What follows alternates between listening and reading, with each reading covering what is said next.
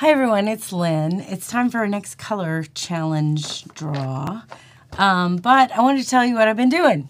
So my next door neighbor unfortunately got sick and had to have some surgery. And they're a super great, awesome neighbor and couple. And so he had the surgery. And when I found out about it, I was like, oh, I gotta make him a quilt. And because I do truly believe that you get better service and that you get to feeling better if you have a quilt in the hospital. But I missed that because his surgery was really quick and he was out the next day. But I know he's a big North Carolina fan, so I ordered some North Carolina fabric online because my local quilt stores don't have those here. I don't live if you want some Georgia fabric, I can find that like that, but not North Carolina fabric. So I had to order it, and it took a couple days for it to get in. But I did want to show you the quilt that I came up with and kind of my thought process on how to get a quilt done fairly quickly and easily, and how to use kind of a focus fabric that, use the most of that you can. So the quilt is not done yet because I've been working on it the last couple days, but I just got the fabric actually yesterday. So I was just able to start cutting it out yesterday. But I did want to show you this, and I'm going to put the overhead on and just kind of give you a really down and dirty quick, hey, here's what you can do with 2 yards of fabric and some other fabric. So let me switch this over so you can see. Okay, so this is what I came up with, and I remember, let me explain. I do have EQ. So I use EQ to design all my quilts just because it figures out a lot of stuff for you, and you're able to manipulate it too. So what I decided to do is I wanted about a 50 to 60 inch quilt. Now when I ordered the North Carolina fabric, I only ordered 2 yards. So because I only had 2 yards, I really had to limit myself on what I could do with the 2 yards of fabric. So it took me a little bit to kind of figure out the best way to have the most use of the 2 yards, because it is my focus fabric. It's the one I want to be most highlighted. And then I went with using a solid and a tone-on-tone. And you can't see it, but this is a white-on-white print, so it's got a little kind of like flower in it. It was in my stash. I know it's not but nobody's going to see it. It's going to look fine because it's white on white. So three different colors. This is how to make a really quick quilt. And literally, I spent 2 hours cutting it out yesterday and but a lot of it was fiddling with, the EQ program to make sure I had the right amount of fabric and all that kind of stuff too. So take that into the 2 hours that I spent yesterday doing that. So what I ended up with is I'm going to do snowball blocks. Now, if you've seen my Quilt Lit, if you're in the subscription thing in the Quilt Lit, I go over why I think snowball blocks are so important to be able to do. And quick overview is they allow you to use focus fabric in a way to really highlight that fabric. And because I have this North Carolina, and I want that to be the most important thing because he's a North Carolina fan, I want that to be the background of my snowball block. 9 times out of 10, these are white, right, in patterns. But I want that to be my background, so that's my focus fabric. Then I'm going to take a white, and I'm going to put it on the corners of these, and that's what's going to make my snowball. Okay, and you can kind of see that in my pattern. Then I also wanted to make sure that I had the focus fabric as my border. So this ended up being a 3.5 inch border that I cut, and they're strategic on how you cut it, but suffice it to say, it allowed me to do 3.5 inches, and then this is a 9 inch finished snowball.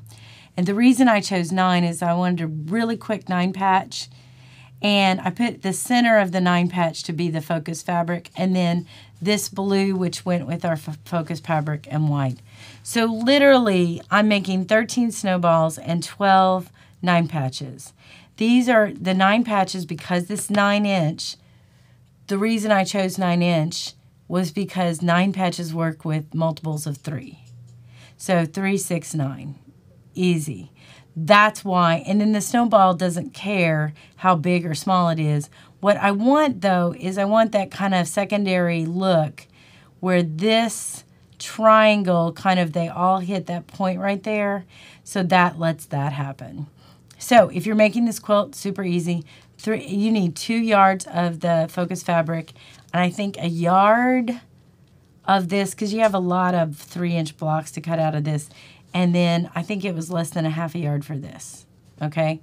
So, and you're going to cut 3.5 inch 108 squares of white, 3.5 inch squares of your focus fabric, which is going to be 12 of those, and then you'll cut 13 9.5 inch for your background, and then you'll cut also the 3.5 inch borders. Okay, now that'll finish at 3. The borders will. These will finish at 9, and these will finish at 9. Okay, and then your dark blue, you're going to cut 48 out of your dark blue. So the most cutting is you're going to do is your white. Okay, and that's it. That's not a lot of cutting, and it's not a lot of blocks, and you're going to get a 52 by 52 inch quilt.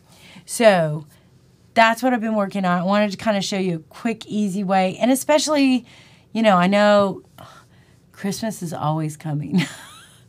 The day after Christmas, it's coming. And as quilters and people who, I make most of my presents. I really do. I make most of the presents that my family and friends get.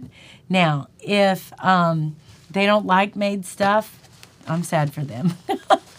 Because I do make and I think it's my heart. Like, my heart is, if I make something for you, I've thought about you, I've prayed for you. And that's important to me. So, anyway, so hopefully this will really bless him. I will give you pictures of it when it's done. It's really just cut out right now. And it took me, I've still got to cut out the white, but designing it, and I wanted to make it quick, something I could get to him this week, which I should be able to do, because I don't think the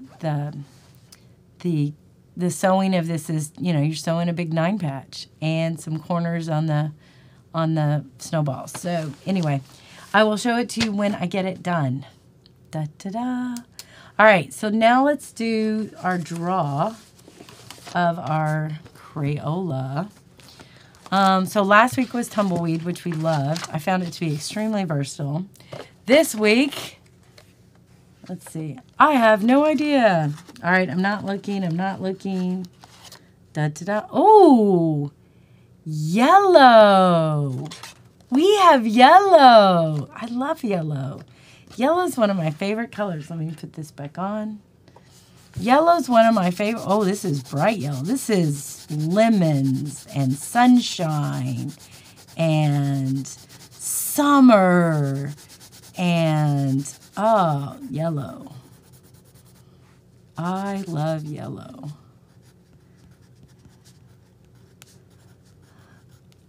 Oh, and this is week 15, I think. 16. Yellow. What a great color. Oh, it's so bright. I'm just looking at it on the screen in front of me. So bright. Wow. I'm not going to have hard with the time with this one. I think yellow goes with everything. I think I say that every week. Do I say that every week? Yellow or whatever color goes with everything? Yellow. All right. Sunshine. I already said sunshine. Lemons. Lemonade. I just bought these cute little lemon salt and pepper shakers. I love salt and pepper shakers. I do. I have too many. I have more salt and pepper shakers than I do salt and pepper. Anyway, I just love little cute ones. All right. Lemon. Yellow. Yellow. Okay. All right. Think about yellow, and I will talk to you soon. Y'all have a great day. Be sure to like, share, and subscribe. Bye.